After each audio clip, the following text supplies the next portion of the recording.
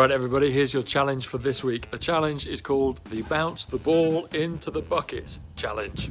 For this challenge you need a ball. It can be any size ball you want. Tennis ball, ping pong ball, football, beach ball, doesn't matter. The other thing you need is some kind of, thank you, receptacle device. A saucepan, a bucket, a container, a receptacle device. Here's how you get points and lose points. Lots of extra things to be aware of this week, so listen carefully everybody.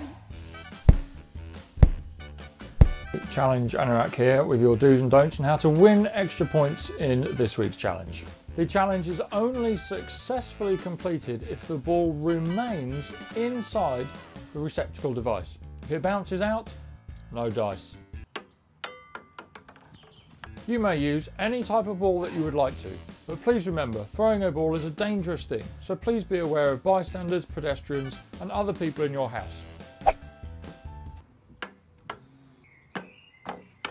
Extra points will be awarded for each metre away from your releasing hand, see Challenge 2, to the receptacle device. Extra points will also be awarded for each extra object that the ball bounces from on its way into the receptacle device. So, if you throw a ball, it hits 3 different saucepans and then lands in a cup, that's 3 extra points.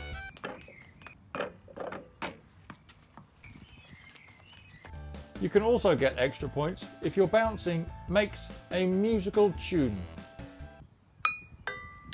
Please ask the ball owner's permission before you bounce their ball into a bucket. The size of the ball bears no resemblance to the number of points available.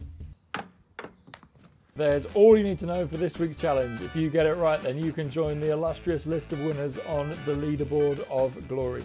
Send in your entries before close of play on Friday via WhatsApp, text message, email or carrier pigeon, and you could see your name up here on the wall. Isn't that amazing? Good luck everybody.